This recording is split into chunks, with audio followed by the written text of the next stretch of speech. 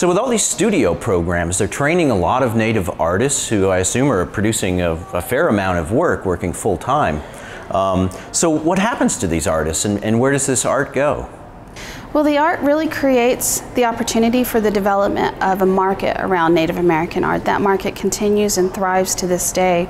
And by the early quarter of the 20th century, we start to see a shift away from this idea that the cultures ought to be fully assimilated into what can be done to preserve those cultures, understanding that assimilation practices really were not successful, and that the idea of helping Native people to find some economic means for themselves to continue, and also to reduce their dependency that had been created by these federal policies on the federal government. And so one of the things that starts to happen, we see in 1921, we see the establishment of the Gallup Intertribal Ceremonials, which has continued into the 21st century since 1921.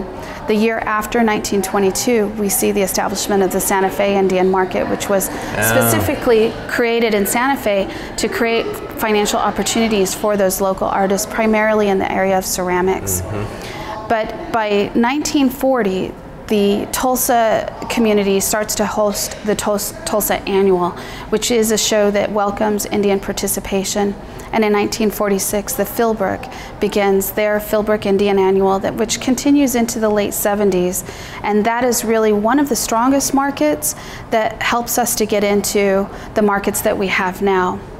One of the reasons for that is that at Tulsa, while it begins welcoming this very sort of restrictive studio style, by the mid-50s, Native Americans are looking to really express themselves not as depicting passing cultures, dying cultures, but to really incorporate their own cultural paradigms into the visual arts.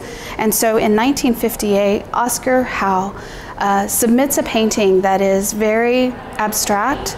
Some people have attuned it to cubism, and his image gets rejected. Oscar Howe, who is a Dakota Indian and from South Dakota, then writes a letter to the Philbrook Museum representatives, and he, if I might quote, I actually brought the quote of it, he says, "Are we to be held back forever with one phase of Indian painting that is the most common way? Are we to be herded like a bunch of sheep with no right for individualism, dictated to, as the Indian has always been, put on reservations, and treated like a child, and only the white man knows what is best for him? But one could easily turn to become a social protest painter. I only hope the art world will be not one more contributor to holding us in chains." Oh, amazing.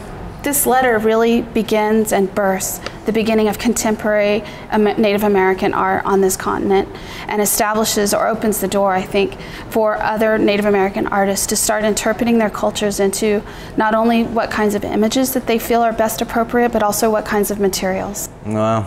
So once again, art is not only just a reflection of the circumstances in which artists work, but it provides us with a lens to actually what's happening in the moment in these communities and with these individuals. Absolutely.